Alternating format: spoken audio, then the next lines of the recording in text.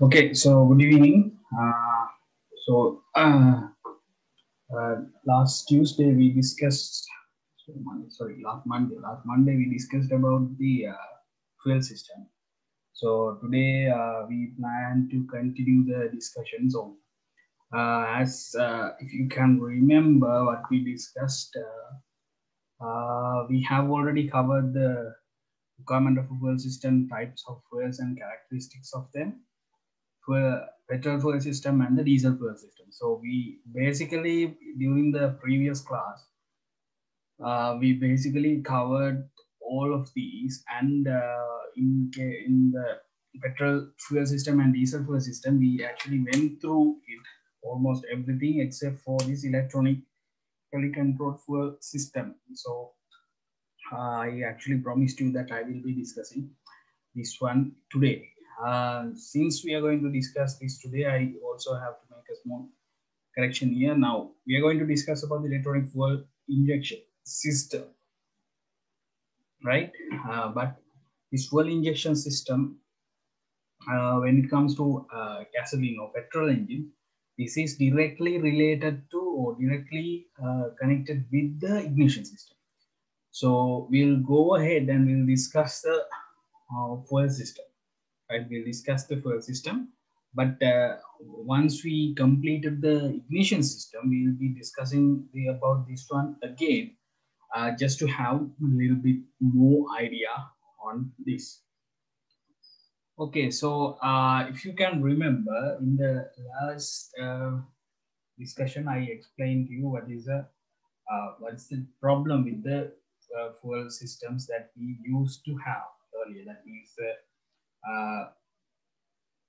what we call these carbureted fuel systems and normal diesel, mechanical diesel fuel injection systems. So these sort of fuel systems actually comes under these early fuel systems, which are actually our open loop system, open loop control system. So these fuel has to be controlled.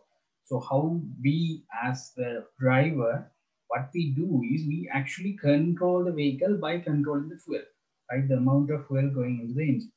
So in order to do that, we use a control system. So the control system we utilized earlier, or the ones we actually used earlier, are called as open loop system. So we give our input and the process to a controller, that the control system do some process, and we receive some output. Output being the power increase, right? Power increase or the combustion. So process is actually delivering more fuel, right?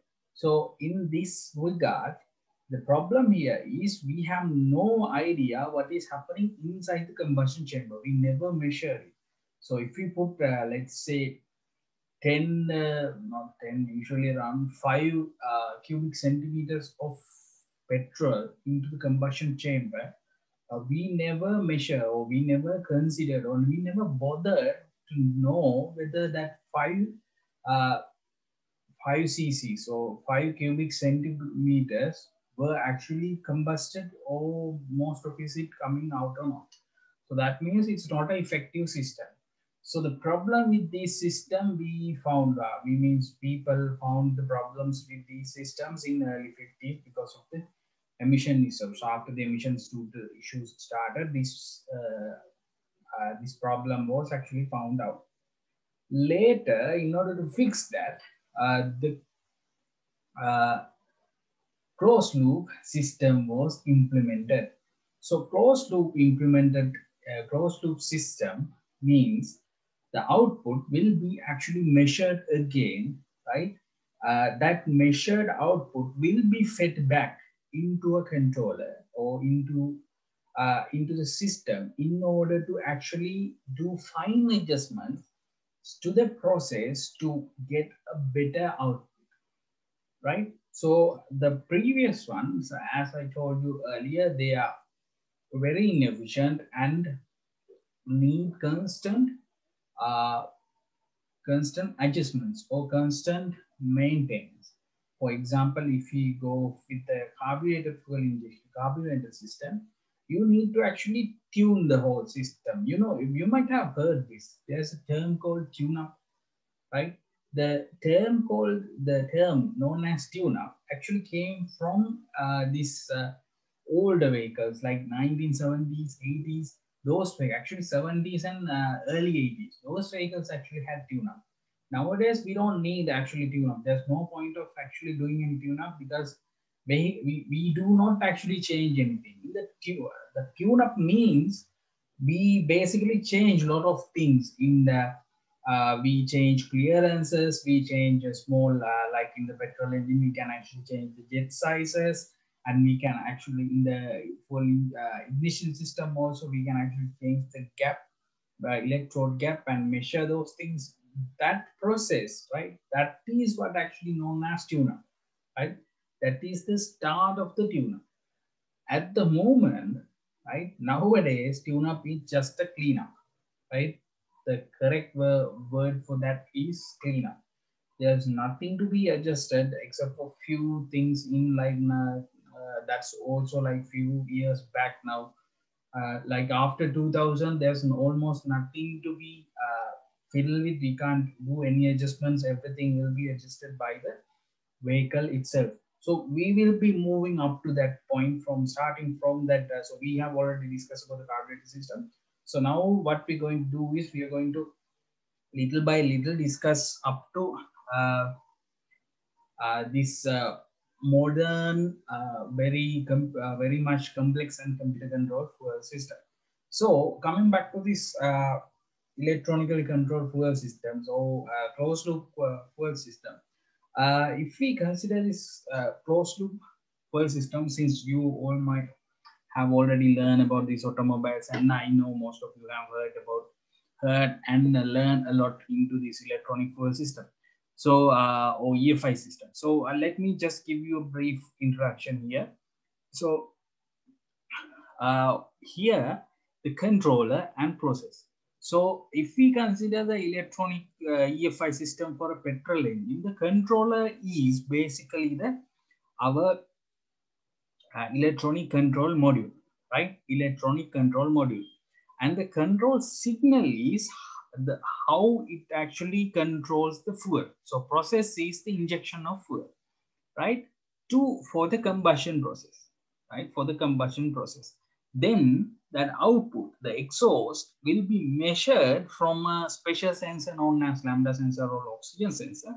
That value will be sent back to the controller in order to consider whether what it has been doing all for what it has been doing, what it was doing for the few previously was whether it's correct or not, right? So whatever the amount of fuel it actually put into the engine, if it is okay or not. If it is not okay, then the controller will change its control signal and reduce the fuel, right? In case if it's a rich, if it feels like the combustion is uh, if assume that the combustion had rich mix earlier, so that means the controller will be providing a it will be sending a control signal next time saying that process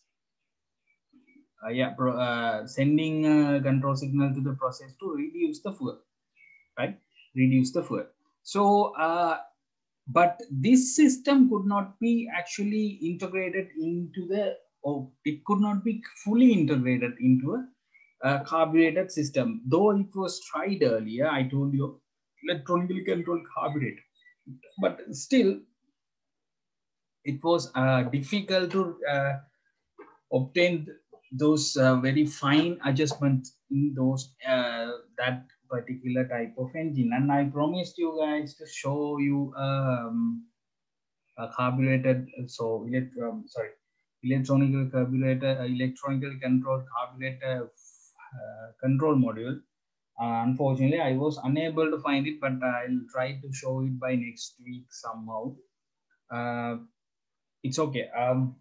But let me try. Let me try by next week. Probably it's somewhere at home. I just need to search a little bit hard.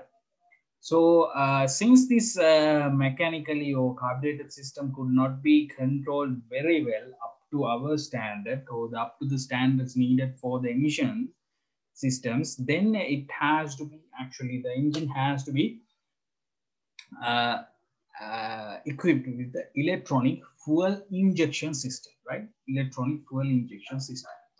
So before we go into the electronic fuel injection system, let us go back to the carbureted fuel system. So this image actually shows the carbureted fuel system, right? If we consider about the carbureted fuel system, so what, even if we are using a completely a different method to deliver the fuel into the engine, still we can utilize the same signals and same inputs that we have already used for the carbureted system, right? So if we consider it, consider what we take inputs as for this carbureted fuel system, we start with the throttle valve, right? So our accelerator pedal is directly connected to the throttle pedal, right? Throttle pedal. So throttle valve, when we actually move the throttle valve, it changes the vacuum inside the combustion, inside the manifold, right? So that manifold vacuum, right? That manifold vacuum. One second, right? Someone is calling.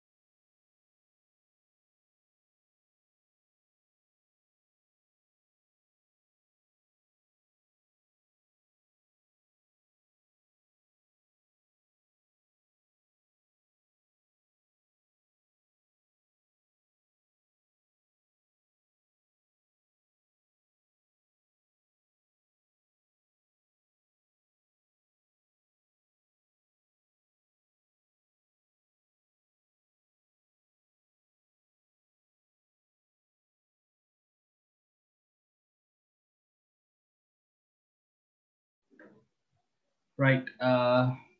Come back. Yes. So by changing the throttle valve, that means when we change our when we press our accelerator pedal, it will actually move the throttle valve. When throttle valve is actually moving, the vacuum, right? Vacuum inside this intake manifold actually changes. Based on that vacuum, the amount of fuel goes into the actually the amount of fuel sucked into the combustion chamber actually depends on this intake manifolds vacuum, right? So that's how the basically it works. But in case when we are actually starting in the morning, so when we are starting in the morning, in order to make the starting easier, we need to add a little bit more fuel into there, right? A little bit more fuel into there. So in order to do that, we can't just use this throttle valve. So to fix that, we have used another valve, which is known as the choke valve, right? Choke valve to have a rich mix, right? With that, when the choke valve is closed, we have even more vacuum, so we can we can actually take even more fuel into the combustion chamber, so we have a rich mixer. So that's also fixed. Now, afterwards, we had another issue when we are accelerating. Suddenly acceleration means if you suddenly accelerate, the throttle valve will suddenly open, right? Suddenly open, then the fuel, right? This fuel suction will be interrupted, right? Will be interrupted. But sudden acceleration means we should not actually have any interruption. We need more power at that time, so we need more fuel suddenly. But it works other way around. When throttle valve is suddenly open, intake manifold vacuum drops, right? And when intake manifold vacuum drops, so the amount of fuel goes inside actually reduces. To fix that, a separate component called acceleration pump was actually fixed in, right? So this is how we actually fix the normal, or this is how we actually manage with the carbureted fuel system. So for using this electronic fuel system also, we still can use all of these processes, but we just have to little bit modify it to work with the electronic system. So instead of using the previous method, right? Instead of using the previous method to consume or suction the fuel based on the intake vacuum, what electronic fuel system utilizes, it uses a electronic control module, right? Electronic control module, right? To actually meter the fuel. In the carburetor, you have a metering rod, right? Small rod called as metering rod in order to control the amount of fuel goes inside, and you have jets. But in the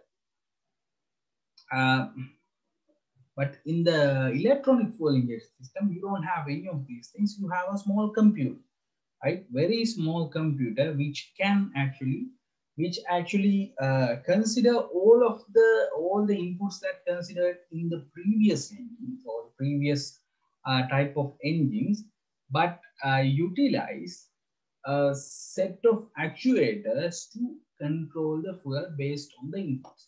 So inputs are actually the engine load, which we actually taken from the throttle valve previously also, and the amount of air coming into the engine. So in order to inject the fuel exactly as necessary to maintain the stoichiometric air to fuel ratio, we need to know how much of air going inside. So we have air and engine RPM. Why we need engine RPM? Right? Why we need engine RPM? So engine RPM is actually needed, right? Engine RPM is exactly needed in order to inject the fuel correct time in order for fuel to mix and go inside. Because when the RPM increases, the amount of time for air fuel mixture to properly mix and combust actually reduces. So we need the engine RPM now, because in the fuel injector, you do not actually mix air fuel in the carburetor or inside the manifold. You just inject the fuel into the intake port, right? Intake port. So we need a little bit of more time. Then we have each piston location, because if we have 4 cylinders, we need to know which cylinder is going to be fired, right? Next, we need to know which valve is now operating. So intake, out, intake or exhaust. So in order to find these things, we needed to have inputs. So these are the inputs we have to consider. So for each input, we need to add a sensor, right? So in addition to that, in order to fix this, what we call the closed loop circuit, we have to consider the exhaust. So exhaust gas is actually measured by the amount of oxygen present in the exhaust gas, right? By the amount of oxygen present in the exhaust gas. So a special sensor module was developed, right? A special sensor module is developed. It generates electric current based on the amount of air oxygen present in the exhaust gas, right? So that signal or that voltage actually goes back to the computer, right? Goes back to the computer, right? It also interferes with the inputs. So you have the inputs and you have this one as the feedback signal. So that feedback signal is also considered before implementing the fuel injection time, right? So that's what actually shown in these two images. So first one is the previous one, but lower image actually gives you the proper value, proper names and everything. So feedback circuit is actually shown in the ECU fuel metering actuator. So fuel metering actuator is the fuel injector in this case, right? So how does it work? So we know what are the inputs we need to take, what are the outputs we are having, and what are the feedback. So engine load. To measure the engine load, we consider a throttle positioning sensor, right? So throttle positioning sensor gives the engine an idea how much of power we actually request. We means the driver. So engine load means how much of power we request from the vehicle. So amount of air coming into the cylinder. We have something called air flow sense, right? Next, we have engine RPM. So in order to get the engine RPM, we use the crank sensor. Each piston location, that's also we taken from the crank sensor. Valve opening and closing. Actually, closing, we don't need opening only, right? That we can actually measure from a cam sensor. Okay. Then feedback signal. So feedback signal, we can consider it from the lambda sensor, also known as quality of the combustion. Feedback signal is the quality of the combustion. If the combustion was done properly, so it's like if you can remember the equation, then we have very less amount of oxygen present. So that's why it's called as the quality of the combustion. So high quality combustion means less oxygen present in the exhaust gas. Next, we measure the output. So sorry, not measure. The controlled output will be the amount of fuel delivered. So in order to control the fuel output, we use the fuel injector, right? We use the fuel injector. Fuel injector is a electronically controlled solenoid valve which can be opened and closed based on the calculated time or calculated time durations by the electronic control module. So let us just try to fix everything into a one circuit, right? One circuit. So if you can remember, so the previously we started with the fuel tank. So in this case also we have the same scenario, right? Same scenario. So we have a fuel tank, right? Okay, before we go into fuel tank, if you look at here, right? If you look at here, there's one mistake here. So throttle valve, this should be actually throttle position sensor, not cam position sensor. Okay, so if you can remember the inputs, first we will check the input. So the inputs were throttle position sensor. So we have throttle valve and throttle position sensor. And we need the airflow. This is the airflow from the air intake. We measure airflow, goes to the ECU. Right? Next we have the crank positioning sensor. So crank positioning sensor measures two things: the location of the piston and the RPM of the engine. So that goes also to the ECU. Next, we have the cam positioning sensor. That's actually shown. It's also similar to the crank positioning sensor. That also goes this way. So that's also input. So if you look at this clearly, you can see all the inputs are actually marked in blue color, right? All the inputs are marked with blue color. Then we will go back to the our feedback. So this is the cylinder, right? This is the cylinder. That means the engine. Let's assume, so this is essentially a single cylinder engine model, right? This is essentially a single cylinder engine model. So single cylinder engine model, since we are talking about it, so exhaust is actually coming out from the cylinder from the valves. Then that exhaust will be actually measured by a separate signal, separate sensor known as oxygen sensor, right? Oxygen sensor signal, which is the feedback sensor, feedback signal that also comes back to the ECU. So here you can see it's shown in yellow color, right? It's shown in yellow color. So now we have inputs and feedbacks comes back to the ECU. Okay. inputs and feedbacks comes to the ECU. Next, we have our output being the fuel injection timing. So in order to do that, we have to control the fuel injector. So we have fuel injector here, right? Fuel injector here. So the red color arrows actually shows the output from the ECU, right? Output from the ECU. Up to here, I think all of you guys are clear. If you have any questions, you can actually put them in the chat box, so I can check and answer while we are going through. So now we have the fuel injector. Now we have all the inputs and feedbacks and outputs. Now there's a small issue. We didn't discuss about the fuel. So there's a small difference. There's a small difference. The main difference is the pressure. The pressure this whole system actually operating at. The previously, if you can remember, the normal carbureted fuel injection system, it's not actually operating at a higher pressure. But in the electronic fuel injection system, it's actually operating at around 2 to 4 bar, something like that, right? But when we go even further in this lecture, we will even discuss fuel systems which goes even higher. So we have fuel tank here. From the fuel tank, we have high pressure fuel tank. So these brown or like orange color lines actually represents the part of fuel, right? Represents the part of fuel.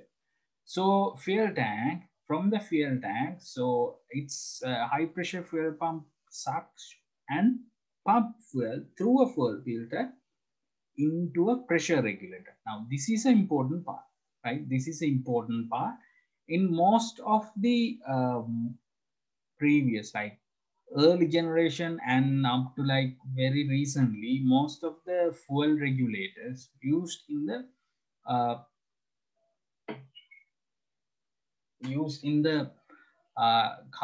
electronic fuel injection systems, for especially for petrol fuel injection systems, were mechanical, right? So this unit actually goes back to our good old days and carbureted system, because this pressure regulates sense the engine vacuum, right? Sense the engine vacuum. That's why there's a dashed black line coming here. That's actually sense the pressure vacuum, right? Air sense the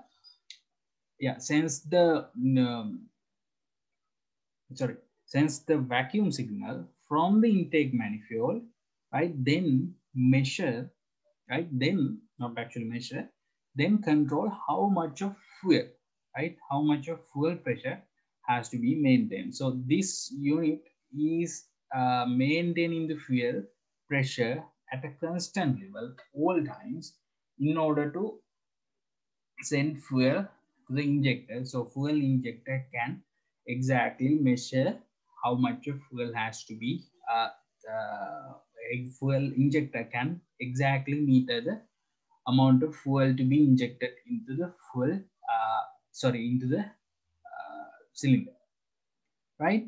So hopefully you all understand it. Let me just give you how can we let me explain it again from the beginning.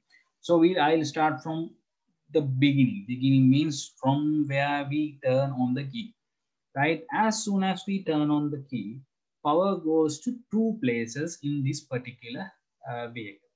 So once the engine key comes to the on position, power comes to ECU as well as high pressure fuel pump, right? High pressure fuel pump. So as long as this fuel pump, as long as the power is there, the fuel pressure pump is high pressure fuel pump is actually working. So it turn on and it pressurized the whole system within matter of seconds, right? It pressurized the whole system within matter of seconds. Then once you start the engine, right? Once you start the engine, what actually happens is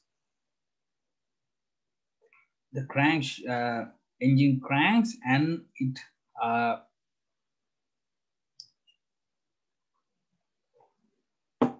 when it is actually cranking, so as long as the ECU is turned on, all of these sensor modules are turned on, right? All of these sensor modules are turned on.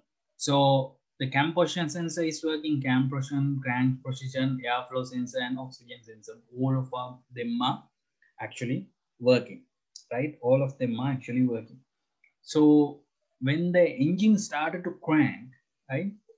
When the engine is started to crank, the ECU now is actually registering values, so reading the values from these sensors. Since airflow sensor is not giving any values, it does not try to inject any fuel into the fuel into the cylinder, right? As soon as engine started to crank, the airflow sensor started to get air through it. So it sensed by the ECU, right? Then ECU check what is the crank and cam position sensor. So from crank position sensor, it can measure where is the piston now and what is the RPM of the engine, right? Then cam positions sensor help is to understand just now it's whether the cam is in a position where it's going to open the intake valve. If the intake valve is about to open, suddenly you can send a amount of fuel here, turn on the fuel injector and inject fuel into the cylinder, right? Once the cylinder got fuel with the ignition system, it combusts and exhaust gas started to come out, right? Exhaust gas started to come out from the exhaust, which measured by the oxygen sensor signal and send a feedback saying, okay, this is too rich, you need to leave or you need to reduce the amount of fuel. So as soon as now engine is running, as soon as that value comes to the ECU, again ECU, okay, now ECU understands, okay, now we have to reduce the amount of fuel. So how to reduce the fuel amount of fuel? We can't change the pressure. What fuel injector can do is it can actually control the open duration, the duration where the fuel is actually injected into the cylinder. So assuming let's say it's 30 milliseconds, so it's around 30 milliseconds usually. From 30 to if it is too rich at 30 milliseconds, then it will reduce up to around 28 25 milliseconds. If it is lean at 30 milliseconds, it will be increased up to around 35 milliseconds, right? So we can actually see all of these things thanks to these OBD, thanks to the advancement of these electronic fuel injection systems. Now we can actually see all of these things operate in real time in our OBD reader. OBD means on-board diagnostic, which we will discuss later on. So hopefully all of you understood what this means and how this works and everything. Let me go to the next slide.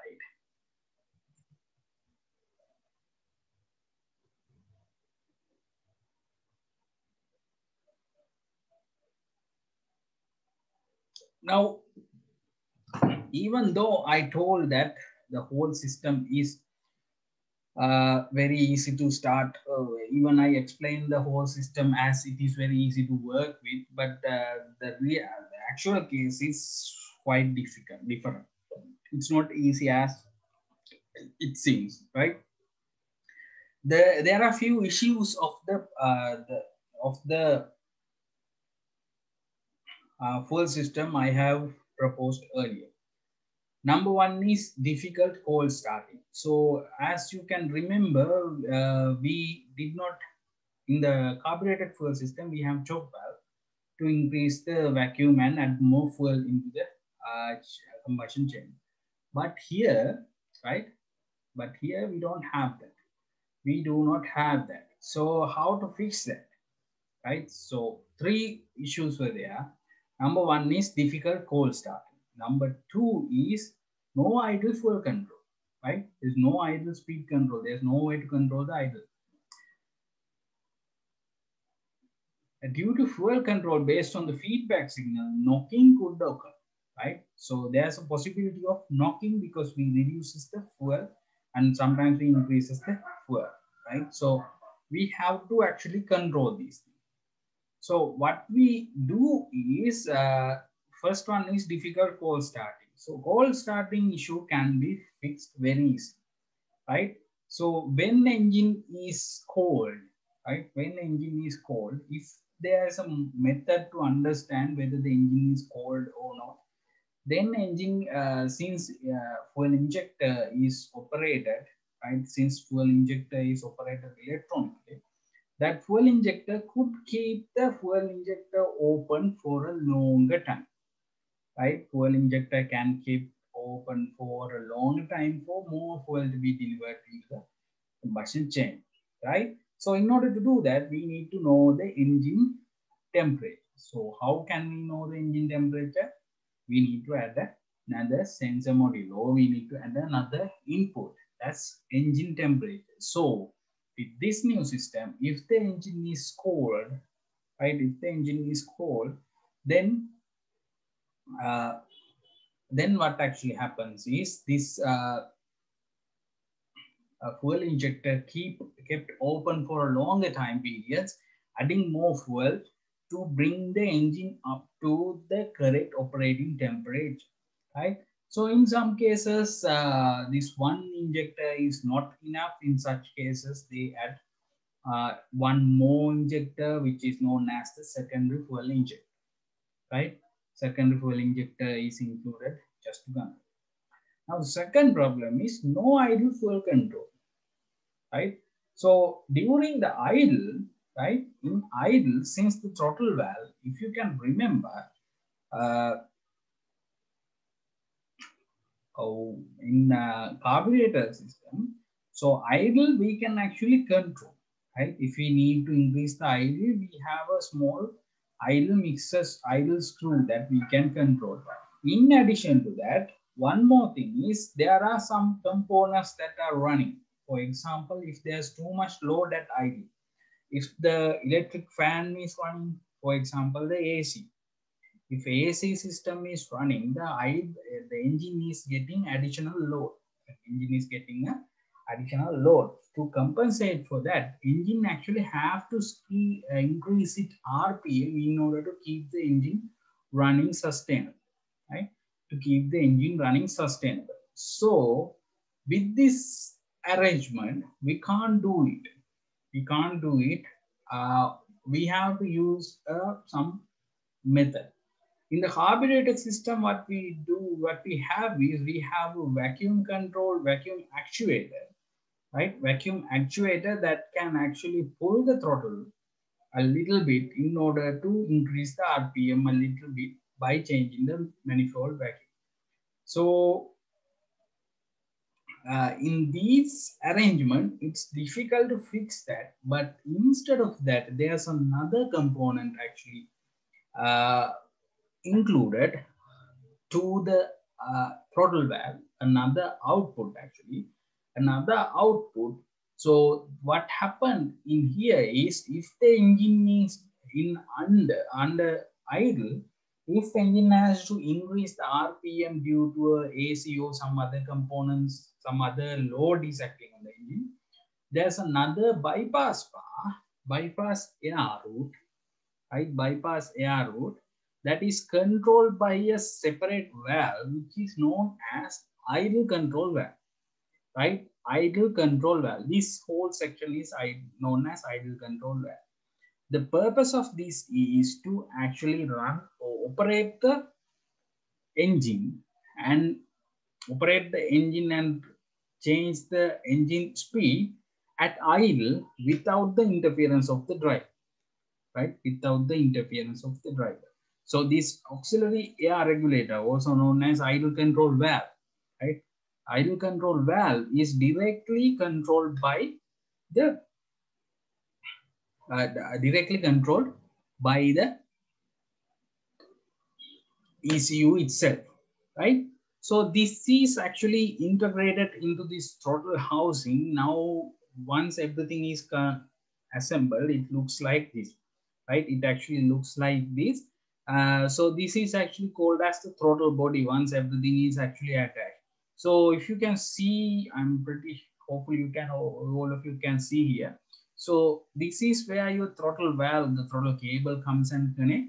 And from there we have this side. This is where the throttle position sensor is connected. So there's a shaft going through, and the either one end of it is actually connected to your accelerator pedal, other end is actually connected to your TPS, also known as throttle positioning sensor, right?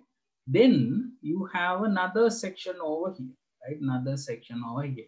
So this is the part we are discussing now. So this is where, this is the bypass part, also known as idle control valve. So this is idle control valve, and the control actuator is this one over here, right? The control actuator is this one over here, right? So this is directly controlled by the ECU itself to control the fuel, control the iron vehicle RPM, right?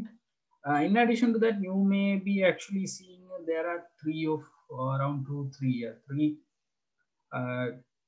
sort of like connectors that can be fixed with something else, right? These are actually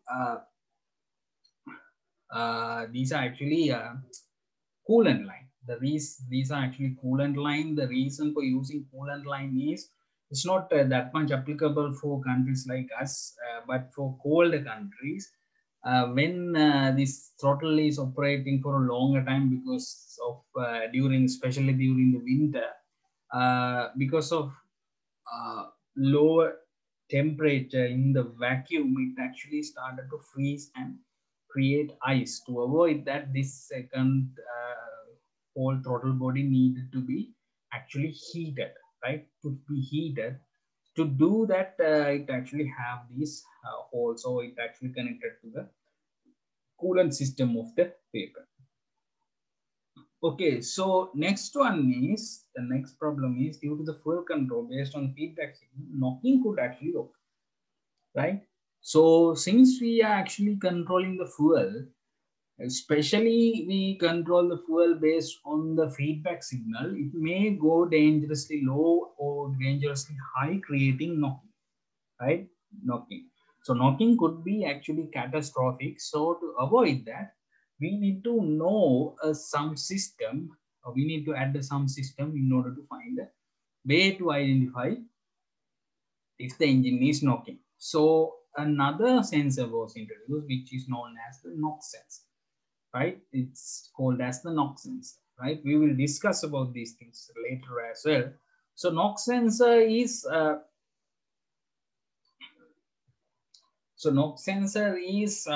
not that much connected to the fuel system. It's more connected to the ignition system. That's what I told you from the beginning.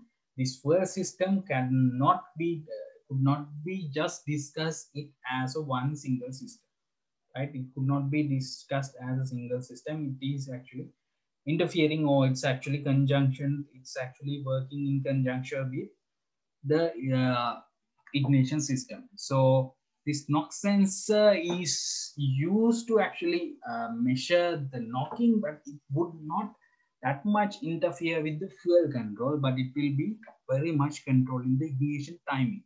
So if the knocking occurs, it will actually advance the fuel ignition timing in order to avoid the knocking again.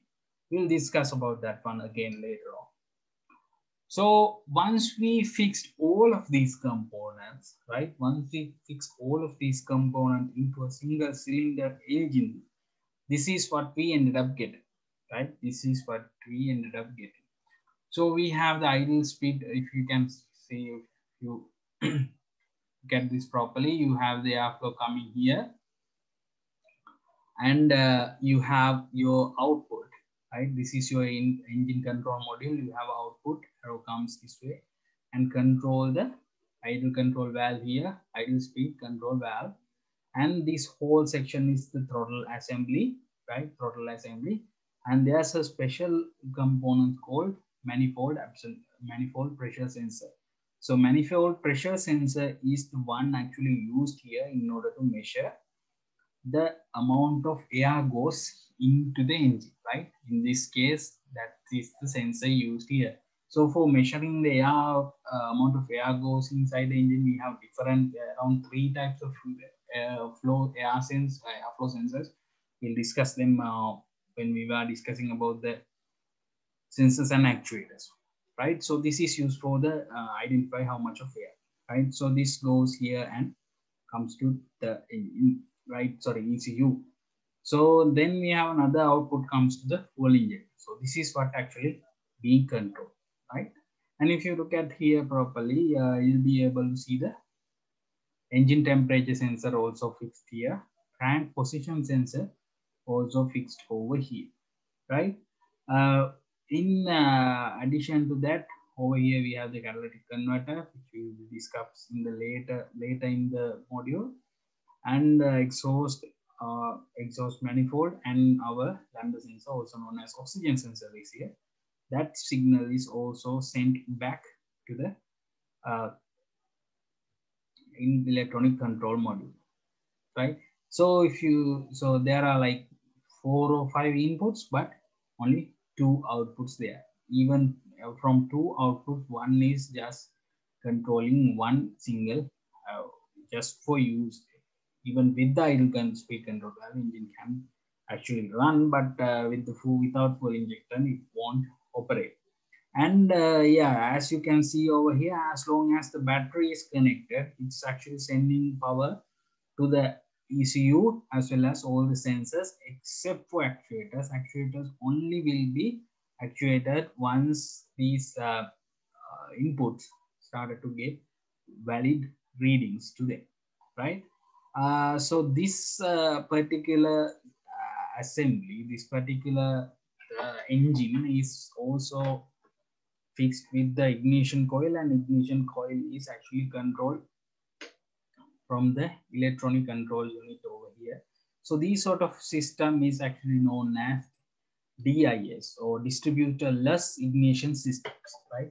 This is something we call as distributorless ignition system, that also divided into 2 different types, waste spark and the coil on plug type. So we will be discussing those in the next class. Okay, so one more thing, if you can remember what we have, or if you guys can remember what we discussed previously, we discussed about having a crank positioning sensor and cam positioning sensor both. But in this particular application, it only has a crank positioning sensor, right? Cam positioning sensor. It is actually possible to run only with the crank positioning sensor, but having a cam positioning sensor make it easier. But more than that, if it is a single cylinder, right? If it is a single cylinder engine, right? Similar to this one, right? It's a single cylinder engine. So in a single cylinder engine, you can only run with the crank position sensor, right? With the crank positioning sensor, because you do not have to worry about the other cylinders. So you can actually keep track of the piston locations just using a crank positioning sensor. That's why this particular one actually having a one sensor, crank position sensor on. So up to here, we only discussed about single cylinders, right? Up to here, we only discussed about the single cylinder. But the system actually gets advanced when we go for even more cylinders, but it's just operating it in a sequence. That's it. There's no much difference. But before we go into there, we'll just discuss about the sensors and actuators that's been used in this, right? So we'll start with the throttle positioning sensor. So throttle positioning sensor, as shown here, is actually a variable resistor. It's a variable resistor. But you have to remember, when I'm discussing here about sensors and actuators, I'm just going to discuss about the mostly used type, right? Mostly used types. There are other types of throttle positioning sensors as well, and there are other methods can be built, right? So only I'm talking about the ones more very much available in the field. So, okay, coming back to throttle position sensor. So in the throttle position sensor, it actually uses a variable resistor, right? Variable resistor. So these two images actually shows the outside of the throttle position sensor, but here, right here, it actually shows how it operates. So it operates between 0 and 5, right? It operates between 0 and 5. So when based on where the throttle valve is, this voltage between 0 and 5, it actually changed, right? It actually changed. But it's not possible to say whether at rest, that means at idle it's at 5 volt, or whether at sorry, whether during idle, whether if it is in 4.5 volts, or whether if it is in 0.5 volts. It's not possible to say. Only way to see that is to check with the multimeter, right? So this is the basic method for them to in order to operate these. They need minimum of 3 wires, as you can see. One is ground, that means earth, and the 5 volt reference, and the output signal, right? This is the output signal. But in some cases they have up to around 5 wires or 5 points.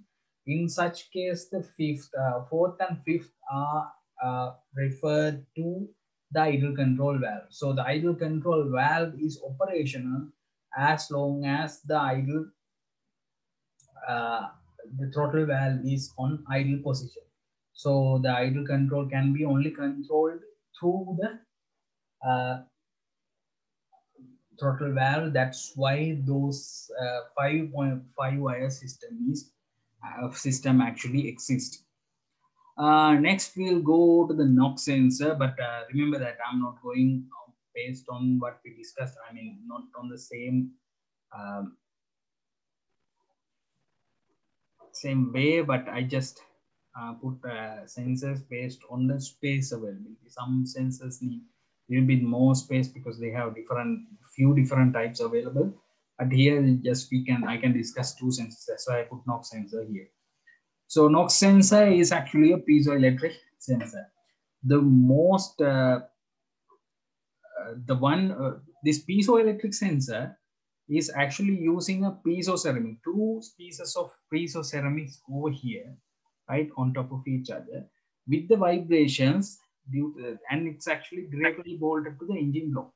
If there's any vibrations comes through them, it actually absorb them, and these piezoelectric ceramic modules started to move, and that create a small voltage. That voltage is actually sensed by the our ECU, and based on that, it actually control the ignition system. So, but here you have to remember this NOx system will actually, or NOx sensor will even pick up very small vibrations that even us could not feel, right? Even us could not feel. So because of that, this sometimes it's operation, sometimes we may feel that our NOx sensor is faulty, but most of the time the vibration we could not even feel it, right? So this actually measures everything and it sends back and do all the correction less than a second. So we won't actually feel any difference when this is actually operating. So yes, now we have the crank and camshaft positioning sensor. It's not TPS, it's crank and camshaft positioning sensor. There are two corrections, yes. So this actually provide the location of the cam and crankshaft while providing the engine RPM. So there are three types actually available. Number one is variable reluctance sensor. Number two is Hall effect sensor, and the number three is the optical sensor. Most widely used one is the Hall effect sensor. If you look at over there on the first image, it actually shows how it actually operates. It's contained with the toothed wheel with this particular sensor. Except for optical sensor, both of the other two types of sensors looks like the same from outside. Okay, so um, the top image actually shows how it operates. It basically picks up when there's these tooth comes close to this particular head over here. When it comes to come close to it, it actually generate a signal, right? Both number one and number two types of sensors. But and when the RPM increases, the frequency of this signal also increases. The Therefore engine can actually calculate how much is the RPM, right? How much is the RPM?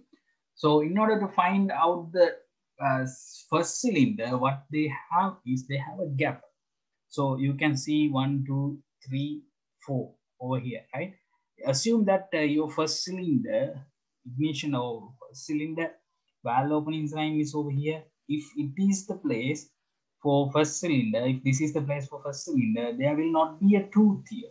So at that time, your graph, output of your graph will be something like this.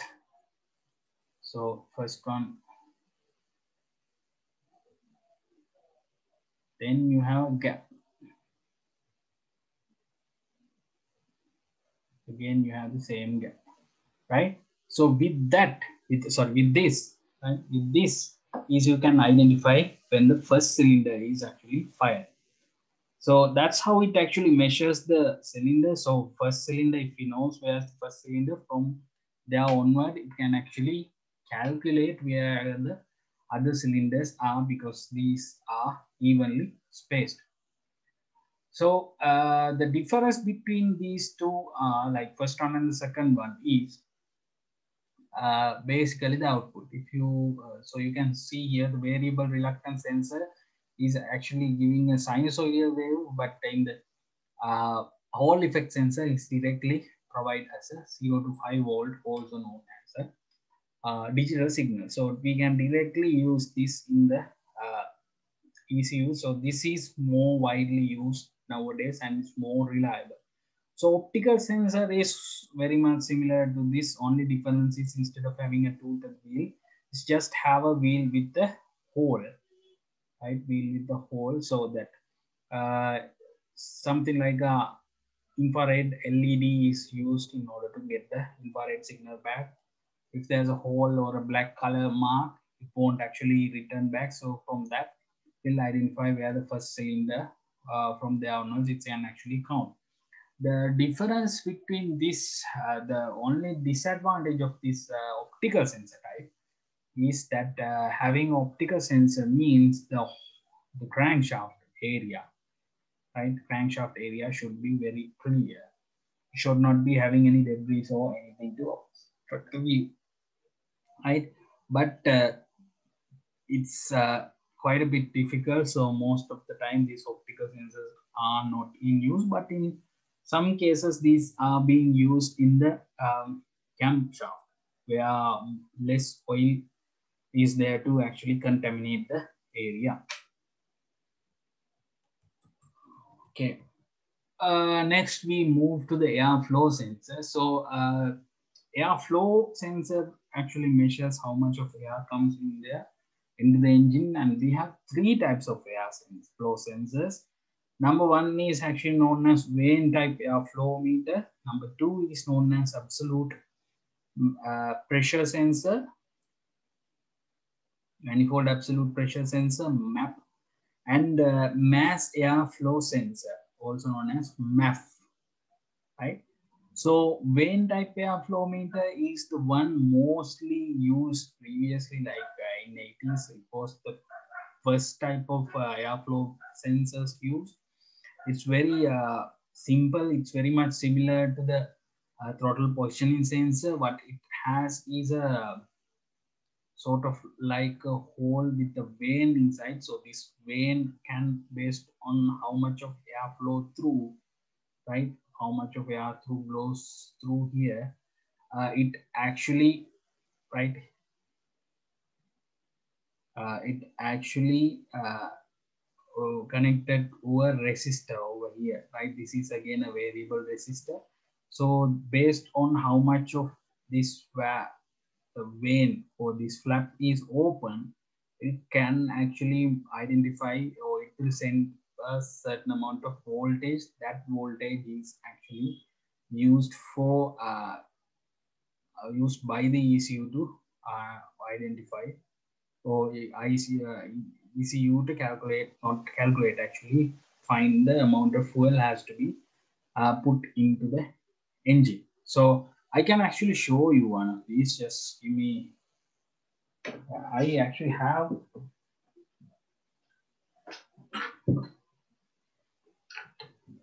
so hopefully you all can see me. Okay, you guys can see me, right?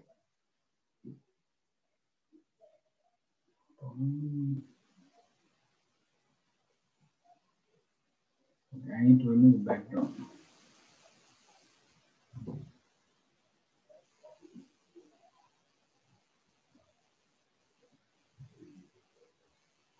One second. Huh?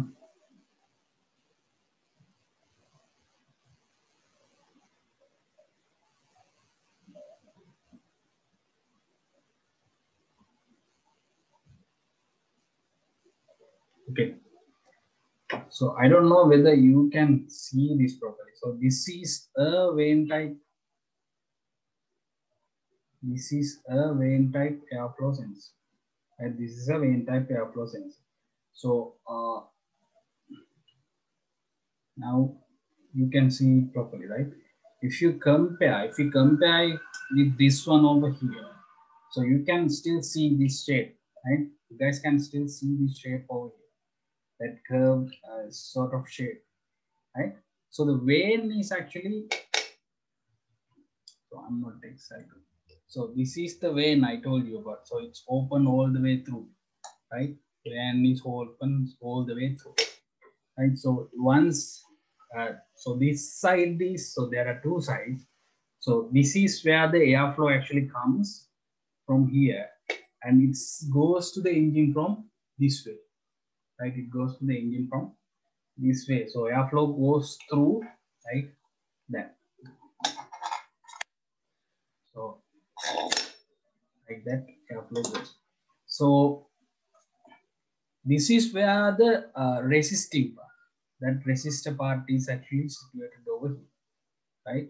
And if you can see, so when this is actually opening, there's a resistor here. Unfortunately, I can't open this. This is sealed. So if I open it, I'm going to break it. So I don't want to do it. This is working one, so I don't want to break it. And so you can see there are a lot of, hopefully you can see, there are few pins. The light is not enough. So there are around 7 pins here, right? 7 pins here. One thing about these are also connected to the fuel pump. So the reason being, this is the most front part of the vehicle. So if there's any accident, this will get damaged. So in such case, in order to switch off the fuel systems, or the fuel system relay, turn on relay also actually goes through this module over here. And there's another part called, if you can see here, there's a mixture part, right? There's a mixture screw here. So this is where the mixture screw is actually located. So from here, this can actually do small mixer adjustment. But this is almost obsolete now. The problem being, this has a lot of issues. One main problem is there's a vane here, right? So there's a vane here. The amount of air actually comes in, and the amount of air actually have to be used in order to open this has a small difference, right? There's a small difference. So the values coming from this sort of air flow sensor is not exactly correct. So because of that, at the moment, these are not available. But if you look at the vehicle made in 80s, 80s and early 90s, you can actually find these are available. And these are pretty expensive now, since these are very hard to find nowadays. One of these costs around 25,000. But comparing to next sensor, we are talking about the manifold absolute pressure sensor, reconditioned one. This is also reconditioned one, is around 25,000. That one is around 3,000 to 7,000 rupees, right? So because of this issue with this this flap, right? This is the flap. This is actually spring loaded. This is actually spring loaded from here. So it will come. It will actually go back as long as there's no vacuum from inside. So if we move to the next sensor, so next we have the vacuum sensor, MAP sensor. So MAP sensor is somewhat different, and it's very compact. The advantage of this one is the accurate readings. So accurate reading, and it's not that much expensive. So these are widely used. These are actually widely used. What they have is they have like a sort of like a small silicon chip, right? Small silicon chip inside a vacuum chamber that generate a signal based on the manifold pressure it's actually receiving, right? So next one is mass airflow sensor. So this manifold absolute pressure sensor is available from like 90s until now. Nowadays, the manifold absolute pressure sensors being used in petrol vehicle as well as diesel vehicles, right? As well as diesel vehicles, in order to meter the fuel exactly correctly based on the amount of air, right? Amount of air comes inside. So next one is mass airflow sensor, MAF.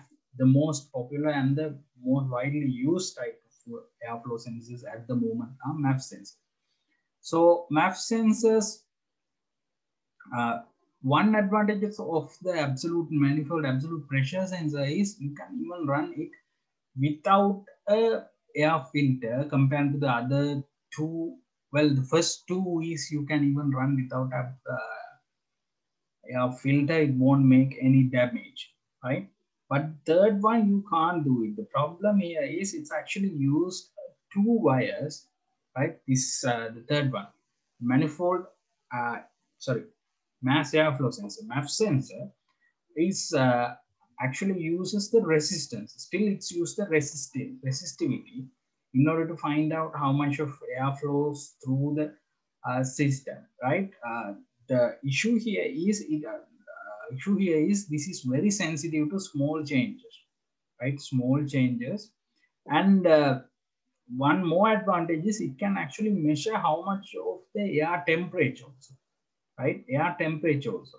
So temperature is also additionally supporting. It's actually provide more control over the fuel injection. So having temperature is better. So if you are using a manifold absolute pressure sensor, you need to have a separate separate sensor in order to measure the air temperature, right? Air temperature. So without the manifold absolute pressure MAF sensor, you have both of them in one single sensor. So how it actually works is it has two wires. One is actually heated, and based on the airflow, it's actually getting cold, right? When the air flows through, that wire actually changes the temperature. So that temperature changes ultimately provide a resistance change, right? Resistance change. That resistance change is actually used to find how much of air being flowed through to the combustion, flowed through into the engine, right? So one disadvantage of this thing is this mass airflow sensor is it needs a very good filtering system. If not, the airflow sensor could get actually damaged. And in addition to that, it actually needs a proper cleaning, and we info other airflow type, say airflow meters uh, and the absolute pressure sensor or map sensor. You can even use, well, map sensor do not need any cleaning, but absolute vane type airflow sensor you can even use a carburetor cleaner. But since there's no delicate electronics in the vane, but in the mass airflow sensor you need to use the proper chemical compounds to clean it to avoid any damages to these delicate wires inside, these two delicate wires inside there, right? Okay. Yeah, one more thing, map sensor accuracy is very high comparing to the other two, especially to the number one, the vane type. So next we move to the oxygen sensor. So oxygen sensor, we also call it as lambda sensor. The reason for calling it as lambda sensor is lambda is actually used as the lambda actually represents the stoichiometric air-fuel ratio, right? Stoichiometric air-fuel ratio is 14.7 to 1. So 14.7 parts of air to 1 part of fuel, right? That is equal to lambda 1.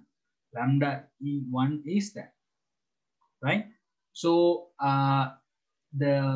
this particular type of sensor, what it does is it compare the atmospheric air and the exhaust air and find out, and based on these two comparison, it generates a electric current, right? Electric current that provided around 4 from like 0 to 800 millivolt of millivolts, that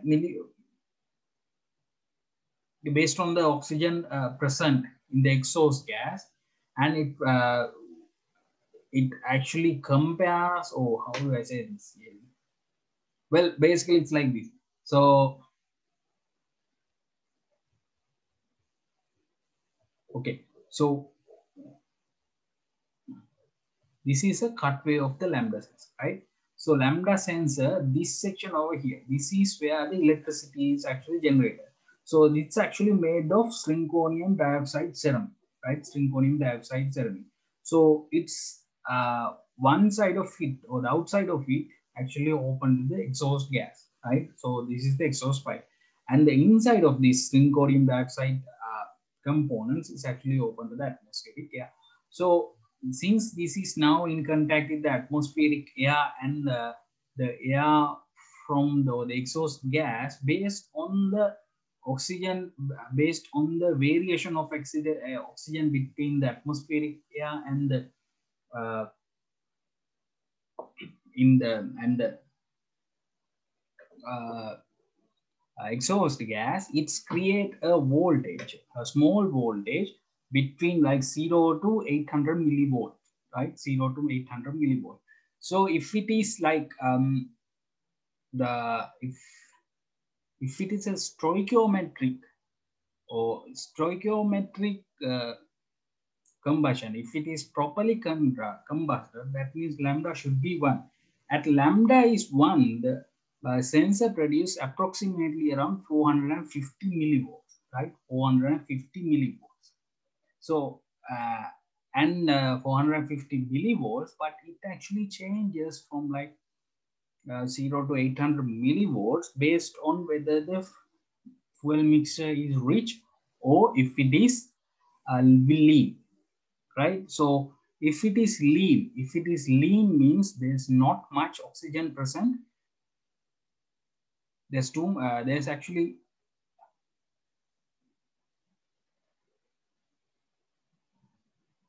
so there's much oxygen present in the exhaust. So with that, the difference between these two are lower, so lower current will actually generate. But in the rich mixer, if you have more fuel, less air inside, then the differential is higher, so higher voltage, that means 800, near to 800 millivolt will come. So that's why there's rich and weak. Weak means it's lower than lambda equals 1, rich means it's higher than lambda equals 1. So this is what the output actually comes from. That output will be changed, or it will be amplified into 0 to 12 voltage. Once it starts, the signal will be something like that. So what actually happens, we will be discuss later, or in the next part we will discuss how these actually operate. Before we do that, we will just go through the actuator part. So actuator is actually the fuel injector. So fuel injector, fuel injector controls how much of fuel goes into the combustion chamber. So in order to do that, it uses a solenoid valve controlled by a electric signal. So the fuel is always comes into the injector, but it's closed at the correct time for a predetermined time duration only. This injector will actually open, right? It will open. So this operation opening and closing time is calculated, not actually calculated, provided by the ECU based on the inputs that we discussed earlier, inputs and the feedbacks that we discussed earlier. So there are different types of fuel injectors. So diesel engines and petrol engine fuel injectors are different. The main difference being diesel engines operate at higher pressure, since their fuel injectors are directly injecting fuel into the combustion chamber, or at least into the engine. But in the petrol engine, the fuel injection is not done directly into the engine itself, but to the port, right? We will discuss that part second. In a few slides after, we will be coming back to that section. So, so basically petrol fuel injectors are known as low pressure fuel injectors. The diesel injectors are high pressure fuel injectors. So you can see a small cutway of the fuel injector. The main purpose of fuel injector is to spray fuel very well in order for it to be atomized better, for to have a very good air fuel mixture, right? So we call this, I'm actually, again, so this fuel injection part, I'm actually going through very complex sections, but I'm not going into too deep. I just give you a brief introduction only. So this fuel injection, the injection patterns, why this atomization, how the flame start, where the flame propagates. So there's a lot of things related to this that we need to discuss. If you need to learn a bit more, I think some videos are available in the YouTube, also in the same channel that I post these videos. If you prefer, you can actually go ahead and watch them, or I can give you some documents or books sort of things for reading. Anyway, if you are following automobile, we'll be actually discussing and seeing and how to kind of this atomization and everything. Okay, so coming back to the topic, so these fuel injectors, the main purpose is to actually deliver fine amount of fuel and atomize it for it to be atomized and well be mixed with the air. So fuel injectors are actually classified as two types of fuel injectors. Number one is actually how they feed. So they are classified in how they feed. There are other classifications also, but usually the most easiest way to see them is how they actually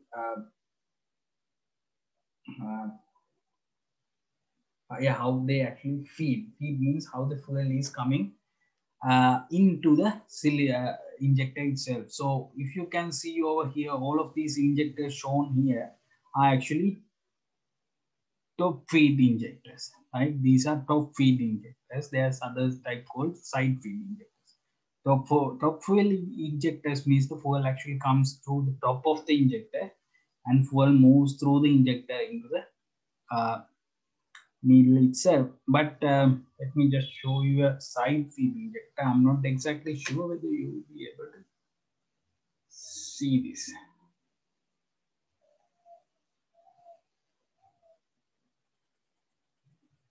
Okay, so this is a side feed injector. Hopefully you all can see it. So the difference between the top feed injector and side feed injector is, can't see. So over here, top of the injector, there's actually a hole, right? There's actually a hole in the top feed injector, but there's nothing on the body of the injector, right? There's nothing on the body of the injector, right? But in this injector, if you see very well, can you see like a small mesh over here? So this is called a microfilter, right? This is called a microfilter. In addition to the fuel filter, you have it in the fuel path or the fuel system. You have a small filter called as microfilter here to even catch any other even finer material over here, right? So this is where the fuel is actually injected in this. So the side feed means there are openings all around it. So the type of fuel rail can be used for these are particularly different, right? Mostly these sort of fuel injectors only can be seen in high performance applications, and if there's no other space or something to fix the injector, right? In such cases, the other type of injector, this type of injector is available unless there are other requirements. Only reason for using these is to actually use in high performance applications, since there's a lot more opening around the injector, it can actually feed more fuel through this. So that's why this type of fuel injector is being used. And the problem of this sort of fuel injector is the fuel rail. The construction of the fuel rail is very complex, so that will be expensive to that part will be expensive to make. So there are two more things I would actually like to show. So hoping you all can see this. So the color, right? So these injectors are classified, basically classified based on the color, right? So for each manufacturer, they have a certain type of color. So this is more like a beige sort of yellow color, right? Beige sort of yellowish color. You can see beige, right? So for this particular application, so this is side feed injectors. The side feed injectors also, they have different color codes. And for the top feed injectors also, there's a separate uh, color codes, right? So this is a Denso fuel injector. So each manufacturer has different injectors. So Denso, so this is from my car. So this is a Toyota used one. So Toyota basically used Denso. Denso is actually owned by Toyota. So this color represent how much of fuel actually being delivered per minute. So these were actually the specification of these injectors actually comes as fuel injection, right? Fuel injection time, right? Fuel injection time. Fuel injection time, the amount of fuel injected can be delivered, right? Can be delivered through this. So for these, right, it's measured in cubic centimeters per minute. Cubic centimeters per minute. So this fuel injector can actually deliver 273, 270 something, 270 something fuel, cubic centimeters of fuel within a minute, right? Within a minute. So that's how these are actually classified. So this specification, in order to find this specification, you can check the color and how the fuel is actually introduced, or how the fuel is fed into the system. In addition to that, there's a small number here you can actually read for more details, but that's the manufacturer's part number. Through the manufacturer's part number also you can find, but once you fix this in the engine, it's almost impossible to read the this number over here. Okay, so I think that's quite a bit more information on injectors. Once you come to the university, I think I'll be able to show you a little bit more into this. So over here, you have this. So this is normal indirect injection injectors, and over here this steel one. This is the one used in the diesel vehicles, which is made with steel, alloyed steel, and also in GDI engines, gasoline direct injection, which we will be discussing at the end of this module. Okay, we'll move to the next part, which is engine management. Right. So this engine management section is where I'm going to actually struggle. The reason for struggle means I have to struggle basically because the engine management will not work as a single unit for fuel and a single control system for EFI or the ignition system. So basically it actually a combination of both, right? It's a combination of both. But let me just explain through this very simply, and we will be coming back to this topic again with more details in the ignition system module, because with the dual angles and dual angle, ignition angle, how the fuel fire propagation and everything actually comes to play with the engine management. So basically, engine management system's task is to maintain the engine's operation, operating the engine at its optimum condition. So in order to do that, it takes the feedback from the lambda sensor and control the fuel based on the inputs as well, right? In addition to that, in such cases as AC operation, if you turn on the AC, in order to compensate for the additional engine load, engine RPM has to be increased. So to do that, this actually used the engine management system know how to actually control that. In as we discussed earlier in our previous module, we have a something called a idle control valve. If the AC is turned on, the engine control module or the engine management system knows, okay, AC is turned on, now I have to increase the engine RPM. So then it automatically increase the engine RPM to keep the engine running without turning off. Okay, so that's what the basic purpose of the engine management.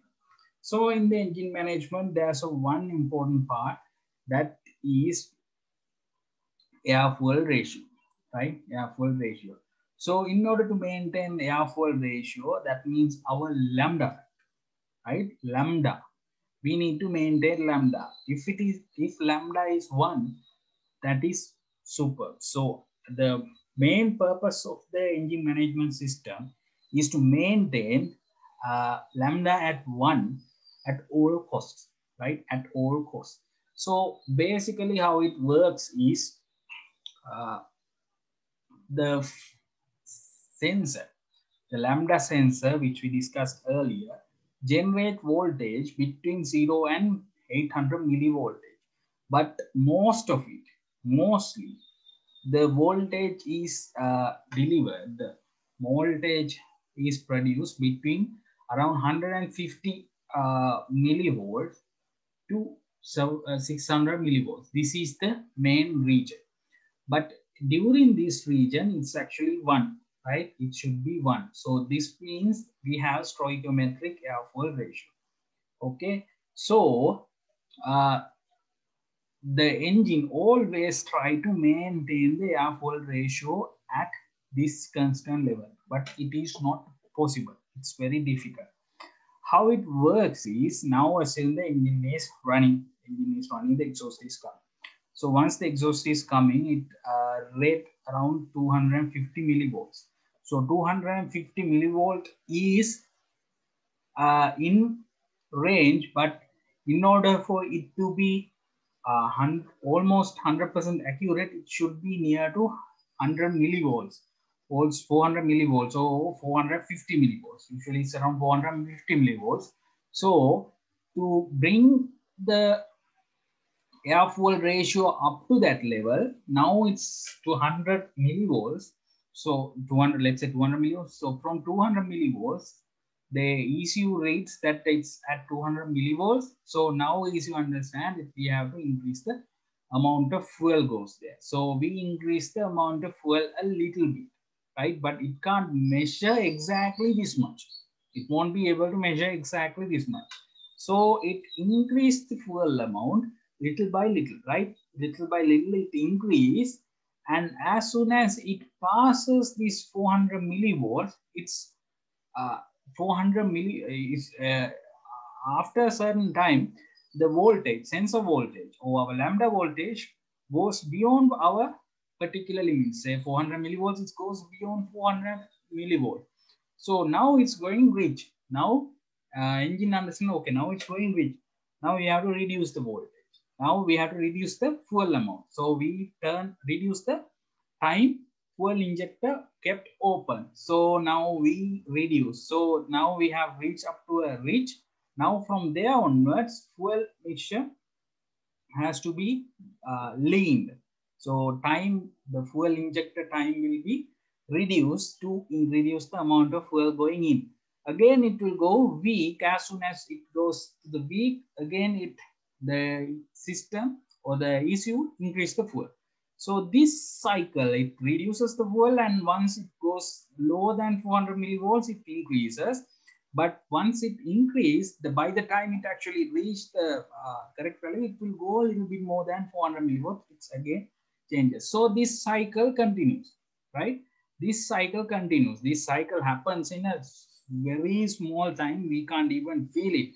But if we draw it in a normal time graph, that means like a graph similar to like our usual with our like seconds, not milliseconds. If we draw it like in seconds, this actually almost comes like a straight line, right? It actually comes like a straight line. Okay, so this is how the system actually works. But while this is actually moving up and down, when the fuel is actually controlled by the ECU, that tend to create tendency for knocking, because less fuel means too much oxygen in there, right?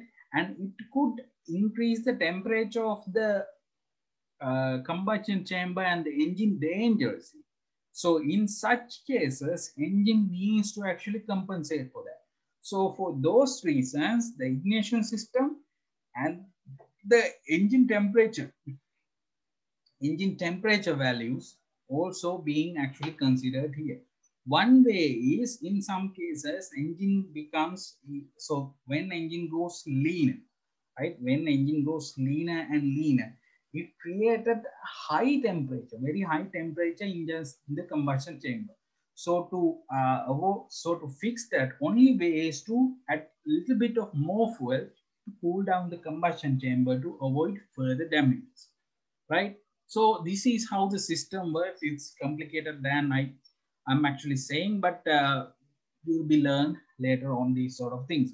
So even though ECU does this, in order for ECU to do this, we actually have to give all of these values, right? So all of these values, for example, at zero, when it received the 0.4 millivolts, right? 0.2 millivolts, the ECU have to find, okay, 0.4 millivolts, okay, at 0.4 millimoles, how much of fuel I have to increase at this particular RPM of the engine in order to keep the engine running while increasing the, while bringing the engine up to the, sorry, while bringing the engine up, while bringing the lambda up to 1, right?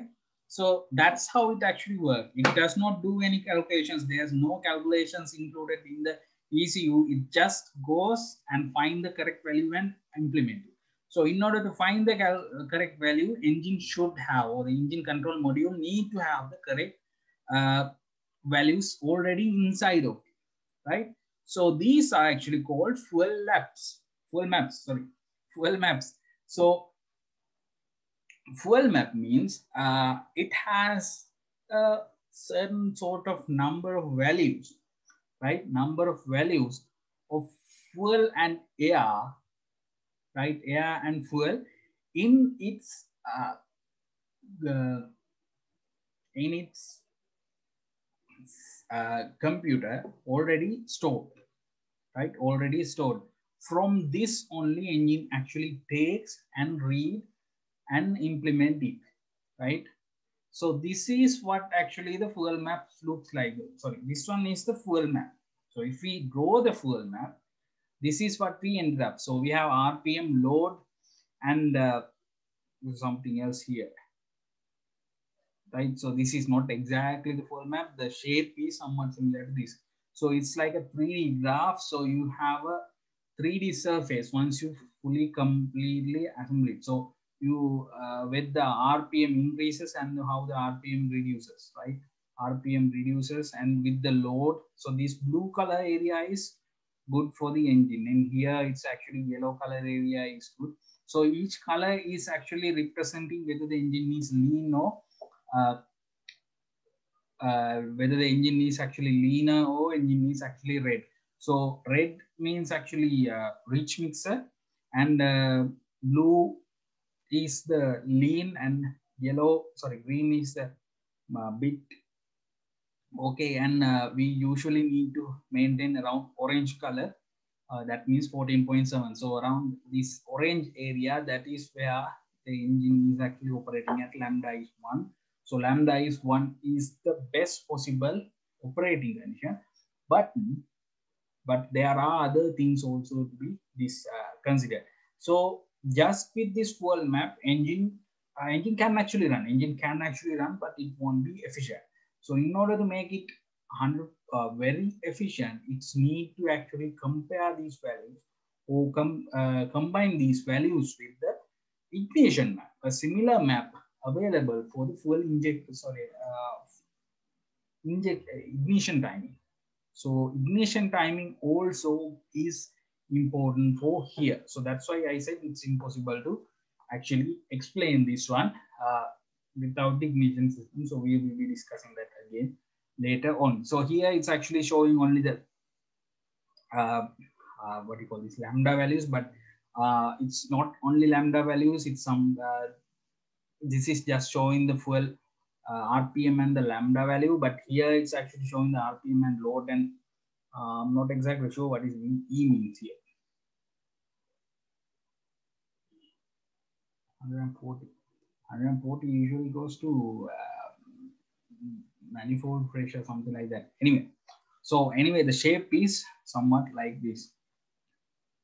So to find out, so in order to give this data, first, once an engine is manufactured, it has to be extensively tested for each and every RPM, right? Each and every RPM. So each and every position, every point over here has to be actually mapped manually. So to do that, there's one equipment used. It's called as the engine dynamometer. So the image shown in the right is actually an engine dynamometer, where it actually where this particular person is fixed the engine into a dynamometer, where you measure the engine performance and change the values in this fuel map while working, right? So the second one is actually called as a chassis dynamometer, where once the engine is actually fixed into the car, unless we take the engine out to fix into a unit like this, it's almost impossible to run. But what's possible is the chassis dynamometer. The chassis dynamometer can actually measure the engine parameters without taking the engine off.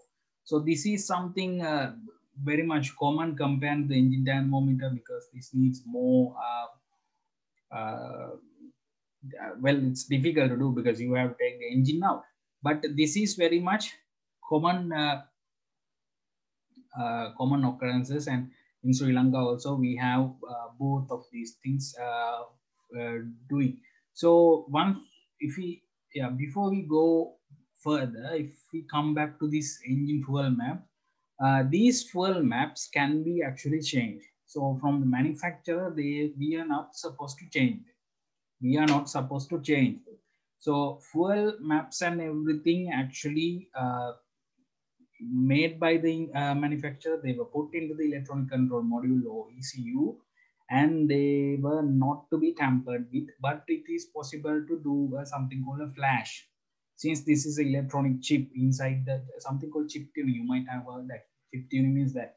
So we can actually flash and change these values. If we change these value, we can actually gain little bit of more power. So when the manufacturer actually manufacture a vehicle, so they do not, especially we start with the engine. If they manufacture, when they manufacture an engine, they do not manufacture a specific engine for a specific car. So this engine is manufactured to be used in few different vehicles. So each different vehicle need different characteristics from the engine. So based on that, these fuel maps were actually made. So if you prefer to change the characteristic, if you need a little bit of more power, this engine map can be accessed and can be changed and have a little bit of more power. But in order to do that, you need a few specialized equipment, and one of the main important equipment is this particular part over here, which particular equipment over here, the engine chassis dynamometer. Right. In addition to that, you need to have a very good training on these things, how to change the values and numbers on these things, because if you change it too much or if you do it wrongly, you may end up actually killing your engine, right? You may end up overstressing your engine, so you should not actually interfere. It's not actually a difficult thing to do, but the remapping this, adding these all of these values again is quite difficult. The rest of the part, the reading and putting it back, is somewhat easy. Comparatively somewhat easy. So yeah, before I go, not all the vehicles can do this. Like vehicles made in 80s and 90s can't actually, we can't actually reprogram them. But vehicles are made after like 2000 can be reprogrammed very easily. But for the vehicles that cannot be reprogrammed, right, cannot be reprogrammed, can use a certain item called standalone ECUs. We have something called standalone ECUs, especially designed to fixed into high horsepower engines and sort of applications, which are very expensive but can be fixed into any engine and can use a completely a new map to run it properly. Okay, so fuel injection for multi-cylinder engines. Okay, so up to now we only discuss about the single cylinder engine, so single cylinder and single injector. But when we come to the multi-cylinder engines fuel injection had to be bit different. That's why I told you that we need a crankshaft sensor and a camshaft, right? So it actually gives a sense where each piston now, which valves are going to be open and closed. So fuel injection system actually classified into two mainly. First one is single point fuel injection. So this is the first one actually came. So single point fuel injection means even if you have 4 cylinders or 5 cylinders or 6 cylinders, you only have one single injector, similar to the carburetor, right? Similar to the carburetor. So disadvantage of this is you can't actually properly meter the correct amount of fuel should be goes into each cylinder, right? It's impossible to meter the amount of fuel should goes into each cylinder. So to fix this, well, this is actually fixed into the throttle body just before the throttle body, because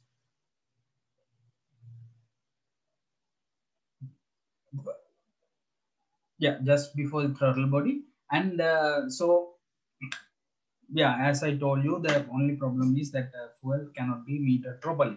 In addition to that, for cold starting this in these sort of engines, it may need another additional injector to provide fuel into all 4 cylinders, because you need to add fuel a little bit more than what it usually inject. So so that's how the system actually works in these injectors.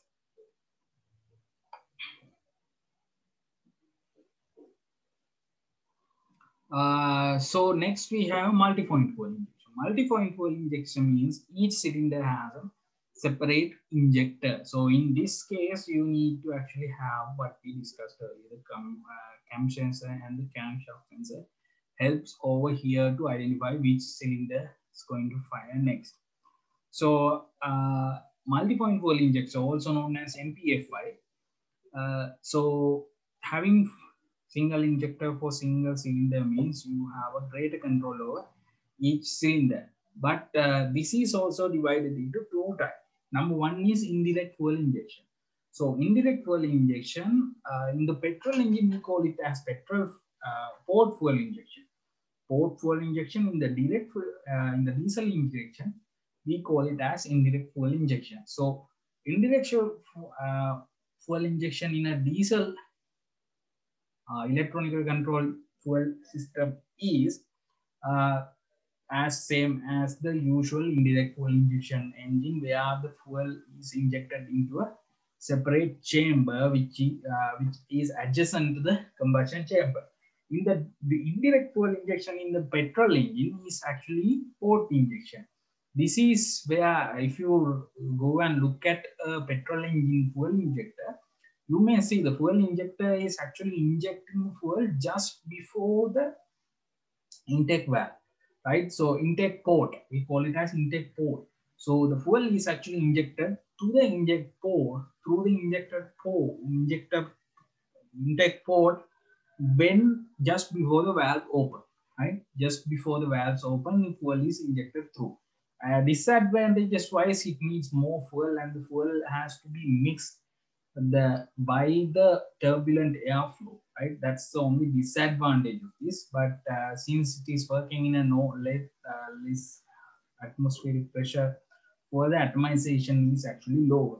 So next, indirect fuel injection came. So next direct injection came. In the direct injection, petrol engines are known as GDI, gasoline direct injection, but in the petrol and diesel engine, they are known as CRDI, CRDI, common rail direct injection fuel system, right? So these names just don't try to uh, mix these names. These may also GDI sometimes use it as a trade name also, but it's also a name used for describing all the uh, indirect injection, direct injection petrol engines. So difference, if you see here, you can actually see this is injected just before the intake valve. This is the indirect petrol engine, and this is the direct injection. So the injector directly inject into the combustion chamber, and the injector shape and size wise also different. So since this is operating at a higher temperature, it has to be made with a material that can actually withstand the higher operating pressures, right? So this is just a normal pressure injector as I showed you earlier. So the complete fuel injection system. Now, if we come to the complete fuel injection system, it's something like that. So each cylinder has a separate injector. So I don't think I have to go through this again and again. So you have the fuel pump and fuel filter. Then the fuel is comes into this component. This is called a common rail, right? Common rail. All the injectors are actually connected to here. So the fuel is actually pressurized and sent up to here, and maintaining of this fuel pressure of this component is actually done by this particular part over here, right? This particular part over here, this is called as the fuel pressure regulator, right? So it's maintaining the fuel pressure over here, and if the pressure is too much, the fuel will be returned back to the fuel supply. But there are different arrangement of these also. Some have the fuel pressure regulator here, some have the fuel pressure regulator inside the fuel pump, some have the fuel pressure regulator in between. So this fuel pressure regulator, if it is operated by the vacuum pressure, then it has to come with the fuel rail. So at the end of the fuel rail, you might have seen it's like a cylindrical component. If there's like a cylindrical component, that's a fuel pressure regulator. If it is possible, I will try to show you fuel pressure regulator and the whole system working. Next, yeah, fuel injectors are connected here. Then fuel injectors are connected by the electronic control unit or ECU. Then we have the throttle position, coolant temperature, oil temp, engine oxygen engine temperature, intake air temperatures, right? So this one take air intake temperature as well. So this oil temperature is measured especially to understand if the combustion chamber is getting overheated, right? Getting overheated because the temperature heat of the combustion chamber and the piston is mainly absorbed by the oil, not coolant. So disadvantages wise, these sort of fuel injection system, the port fuel injection system, or the previous fuel injection systems that we use. So because I'm now going to go with the modern fuel injection system, the one fuel injection system that we used to have is they need a regular maintenance because you have a cable throttle with the electronic actuator idle control valve. So these need to be properly maintained and need to be cleaned, right? And fuel atomization and fuel delivery could not be actually optimized. In these fuel delivery could not be optimized, right? And maximum air-fuel ratio or the lambda value, the leaner it gets, it cannot get leaner than a certain value because of the difficulty in fuel atomizations. As a result of that, direct gasoline direct injection system was introduced. Okay, so again, before I go, this is actually a side feed type, so top feed type, top feed side. So this is the fuel rail over here, right? This is the fuel rail over here, and this one should be written fuel supply line. It's impossible to see, impossible to say without seeing the whole rail. Okay, so this is where the fuel is actually provided to the injector. Okay, yeah.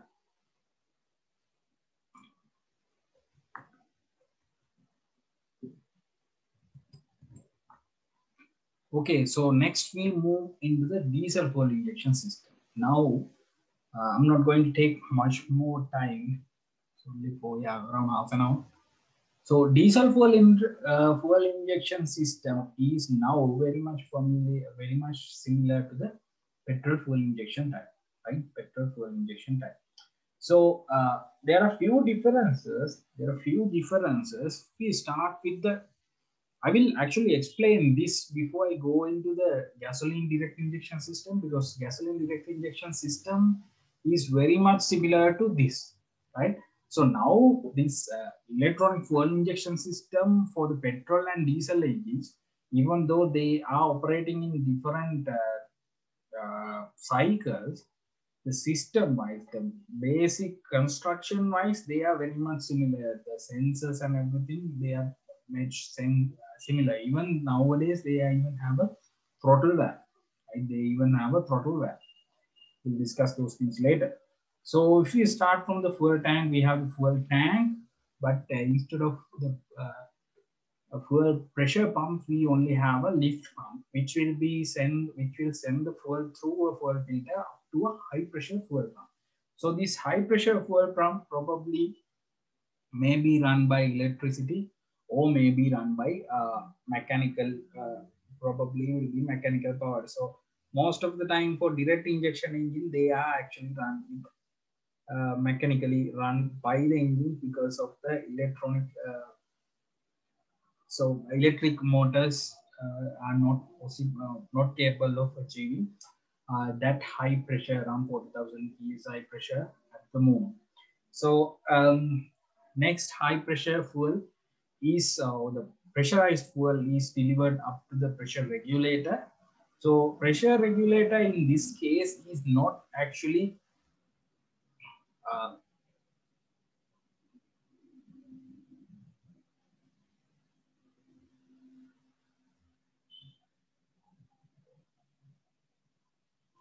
pressure sensor. So there's a pressure sensor in the pressure regulator itself.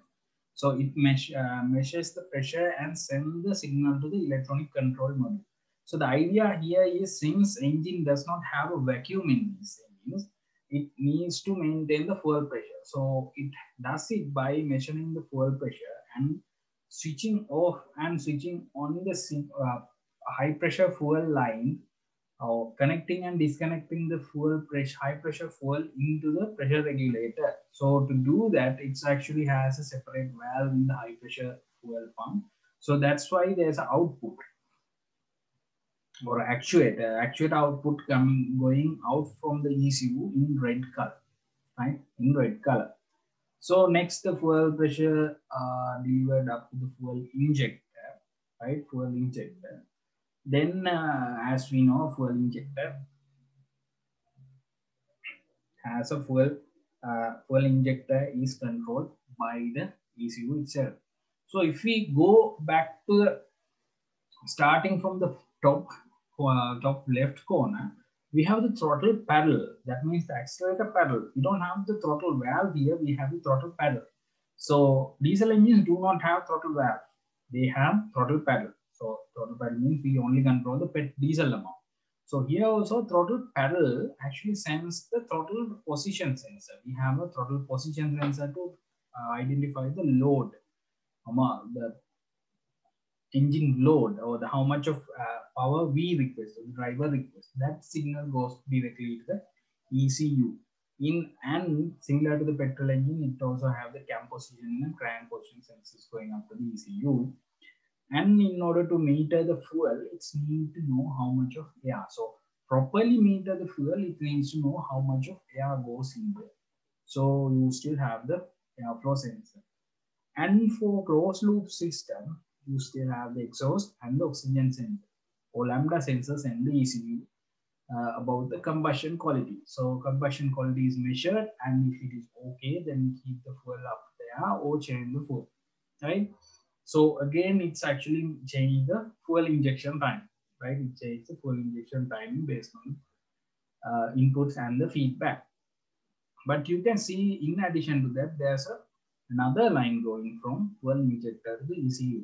The reason being is the diesel fuel injection system, the modern advanced fuel injection systems, actually has a piezoelectric sensor, right? Piezoelectric sensor inside the injector itself to send the fuel injection sensor, fuel and the delivery pressure of the fuel as a signal to the ECU for proper optimization of fuel. Even higher optimization can be actually achieved by this. So basically, this is how the diesel electronic fuel injection system works. So some section of this actually very much similar to the petrol fuel injection system, but basically it's operate in a higher pressure condition, right? Higher pressure condition.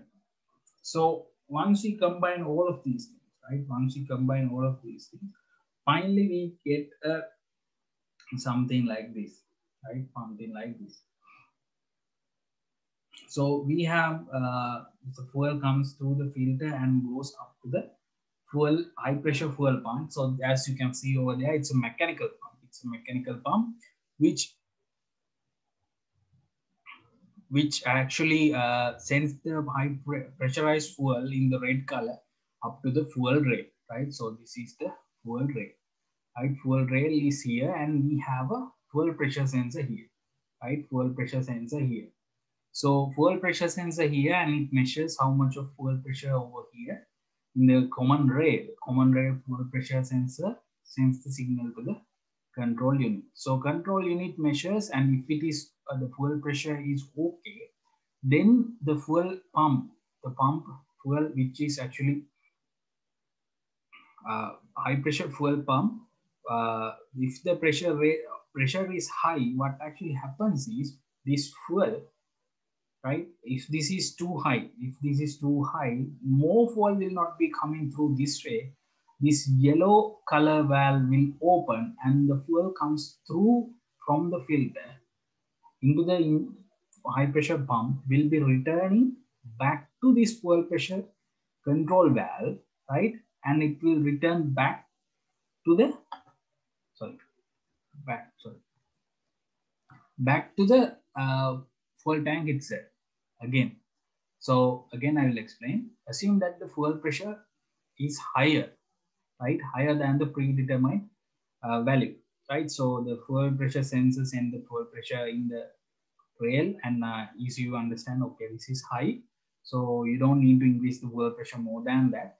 In such case, the fuel that comes from the fuel tank, which is delivered to the tank, from the tank to the high pressure pump, will not be actually reaching the pressurizing pump. It will be returned back. It will be returned back through this line, through this pressure control valve over here. PCV valve is pressure control valve. It will be returned back to the fuel returning line and goes back to the fuel tank itself, right? Fuel tank itself, right? So the fuel, after it's actually pressurized, the fuel is actually delivered here, which is actuated based on this all the sensors over here, which includes the accelerator pedal, the engine crank speed, engine crank, engine speed, so crank and cam position sensors, and accelerator pedal, and any other sensors over here. So that includes lambda sensor as well. So this is how basically it operates, and the diesel engines actually operate. The pressure of this injector pressure is around 40,000 psi, because it has to meet with the 25:1 compression ratios, at least around 17 to 25:1 compression ratio is there. That's high, very high pressure in order to deliver for instantly atomized fuel at that pressure. The fuel also has to be increased to a very high pressure. That's why this system is the manufacturer, the assembly of the system is somewhat different. The working procedure is very much similar if you only consider the petrol fuel system. This is how basically the diesel fuel injection system works. But if we move to the gasoline direct fuel injection system, or GDI system, you may see it almost the same as before. So only difference here is in the petrol engine, it needs to have a throttle pedal. It needs to have a throttle pedal in order to control the air. Based on that air control only, engine can actually control the amount of fuel. But now it has been somewhat different. Instead of controlling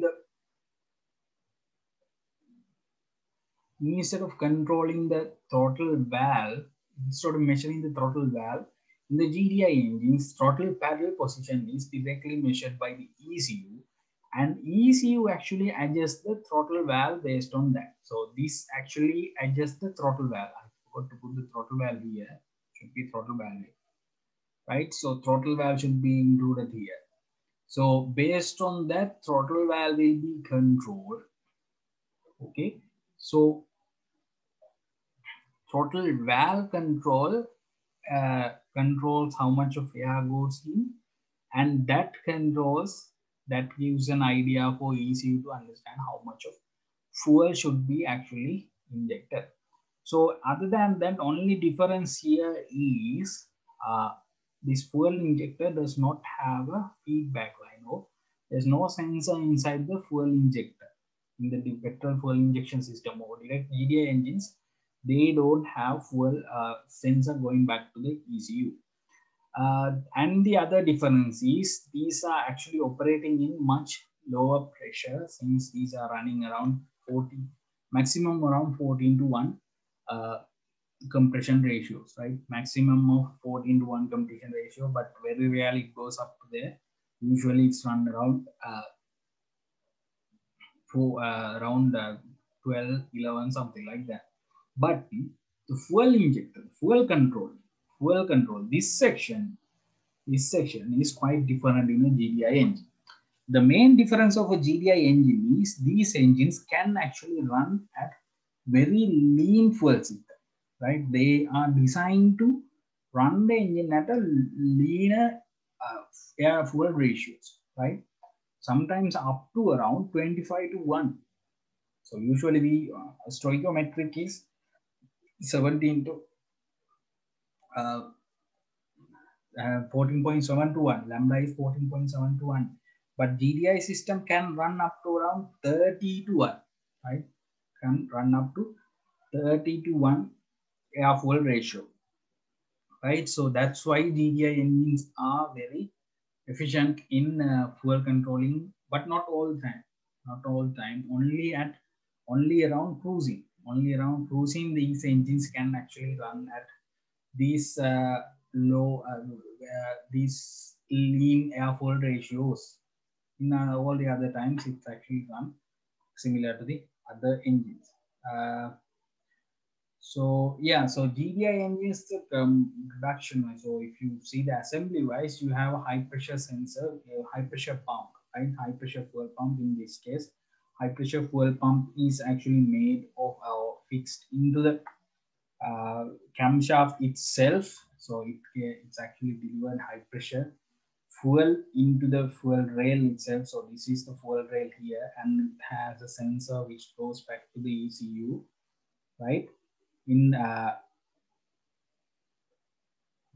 but this one actually has a full relief valve, so if it is too much pressure, this will automatically open. And the difference between the construction wise, the main difference is this injector directly inject the fuel into the injection combustion chamber. In a port fuel injection, fuel is actually injected somewhere over here, right, into this port over here.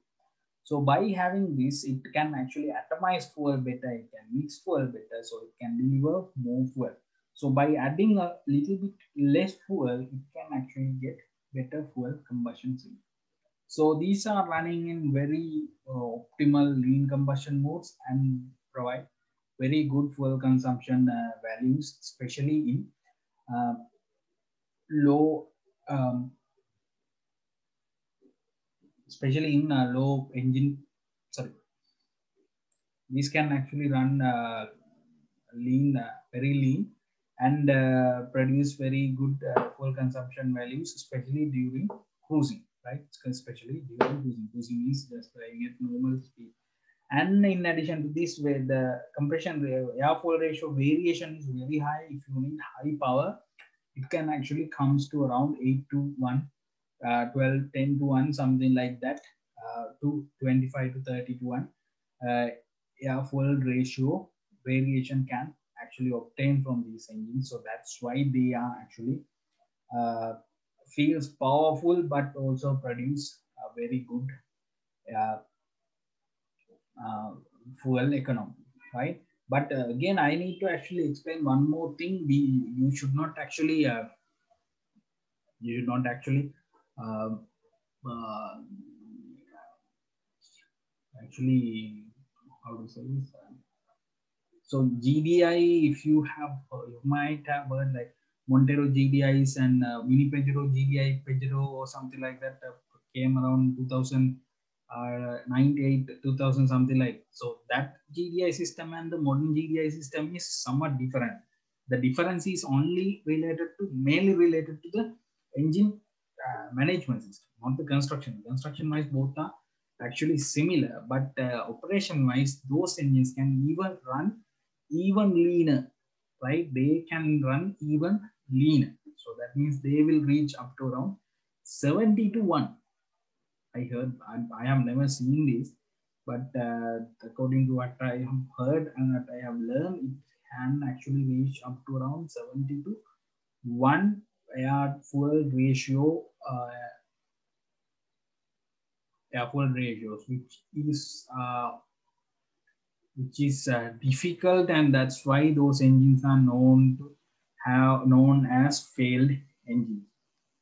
So anyway, so that's what the whole fuel system is. But once we combine all of these things into once we combine all of these components, we actually ended up having something like this. So you have your fuel system, and fuel comes into the, from fuel pump to fuel filter into the high pressure fuel pump, which actually pump fuel through the fuel rail, which measure the fuel temp, fuel sensor, fuel pressure. It will actually control the fuel it will actually control the fuel pressure. And in addition to that, you have a oil temperature sensor for should be fuel temperature sensor for measuring the fuel temperature in order to perfectly inject the fuel into the engine to operate at its optimum condition. So you have the fuel and you have the pressure return lines up to here and comes back to the fuel tank. Then this fuel pressure sensor and fuel temperature sensor readings goes to the ECU to control these fuel injectors. So camshaft and crankshaft positioning sensors. So there are two signals or sensors are shown here because there are two camshaft in this case. So that's why it's actually showing two. And you have intake air temperature sensor and coolant temperature sensor. Intake air temperature, there are two intake air temperature sensors. Probably there are two intake banks if it is like a V8 engine or something. Probably I have to check with that. Fuel temperature sensor again.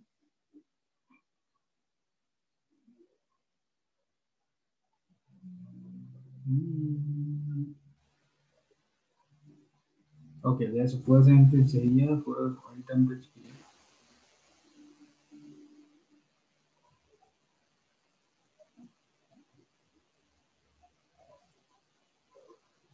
Anyway, so next part is so I actually wanted to discuss about this section. So now whole modern fuel system is somewhat different over here. So you have the control module, you don't have throttle valve. So even your throttle pedal is actually directly connected to the electronic control module. So you don't have ECU anymore, you have ECMs and PCMs. I'll explain later. PCM is powertrain control module, right? So throttle pedals and everything goes to the ECM. So everything is actually connected to this ECU, which monitors everything and optimize everything and actuate everything. So this is a mini computer for the most part. So it measures and it takes the decisions based on the situation from the readings it's actually have. Okay, so that's it for today. So I'm supposed to give you assignment number 3 for this particular unit. So the fuel system unit. My assignment will be something like this. The main purpose for this assignment is for you guys to do it by yourself, not to take someone else's one and copy it and send it to me. So your assignment number 3 will be preparing a small video of yourself, right? Explaining the operation of electronic fuel system of a diesel and petrol engines, right? Whatever we discussed today, you can explain it very simply, right?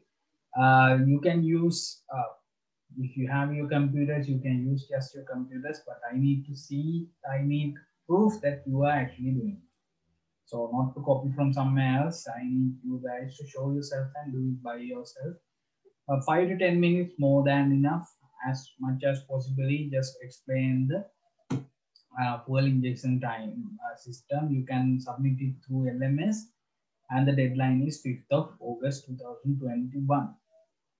Okay, so a very simple one, just explain the fuel system. So if you prefer to use a whiteboard or just a paper, draw and explain, that's also very accepted, very much appreciated and accepted. Any method is accepted. Whatever you have, you can just use it. If you have a computer, just use the computer. If you have a phone only, just use the computer. Phone enough. Phone is more than enough for me. Just you explaining it properly and showing clearly what happens and with your face. I need you to see the faces because you guys are copying a lot. Is more than enough. So you have 2 weeks. So 2 weeks means again. So if you submit it after 12 and send me a message saying that my power went off, my uncle had this, my I don't know, my okay, something happened. I don't care. I'm not accepting. If you I think you had a assignment yesterday. If you send anything after 12, none of them will be accepted. Even after yesterday, no exception. Because yesterday,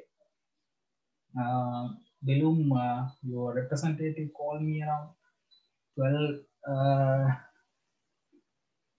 no, 10 o'clock, 10 o'clock, 10 or something like that. So after that, you had 2 hours for submission. If you have actually did it, you might have submission before that. You could have submitted before that. So because of that reason, no, no, I can't. So I think I am the only person giving like 2 weeks. So because of that, and uh, since you have enough time to do these things, no excuses. Only by that particular time. I won't accept anything afterwards. Yes, so that's it. Thank you very much. If you have any questions, you can ask now. Or you could have asked earlier also. No one asked me.